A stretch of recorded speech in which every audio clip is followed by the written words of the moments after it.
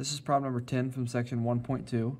In this problem it says, for the given equations, find f of g of x and g of f of x, and the domain of each.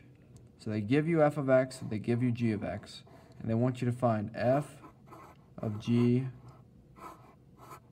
of x.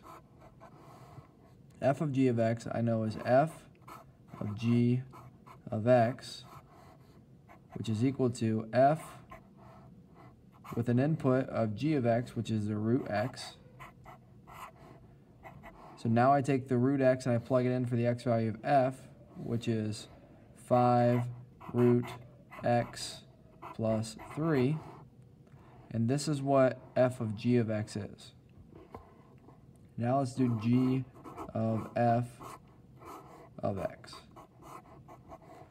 Well, when I do g of f of x, I get g with an input of f of x, and f of x is 5x plus 3 that I'm going to plug into the g function for x, so that's going to be root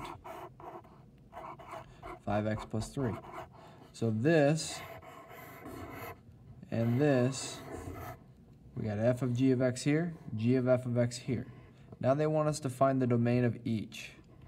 So what's the domain of this function here? Well, the domain is going to be determined by what you can plug into the radical. Well, the smallest number I can plug into any radical is 0, because I can't plug in negative numbers. So 0 to infinity is the domain for the top function. For the bottom function, I have a radical as well. The difference is inside the radical I don't just have x, I have 5x plus 3. So now I have to take the inside and set it greater than or equal to 0, because I know the inside, the smallest number I can get on the inside of a radical is 0. So I need to figure out what's the smallest number that will give me that. I subtract the 3 over, I get 5x greater than or equal to negative 3. Divide by 5, and x has to be greater than or equal to negative 3/5.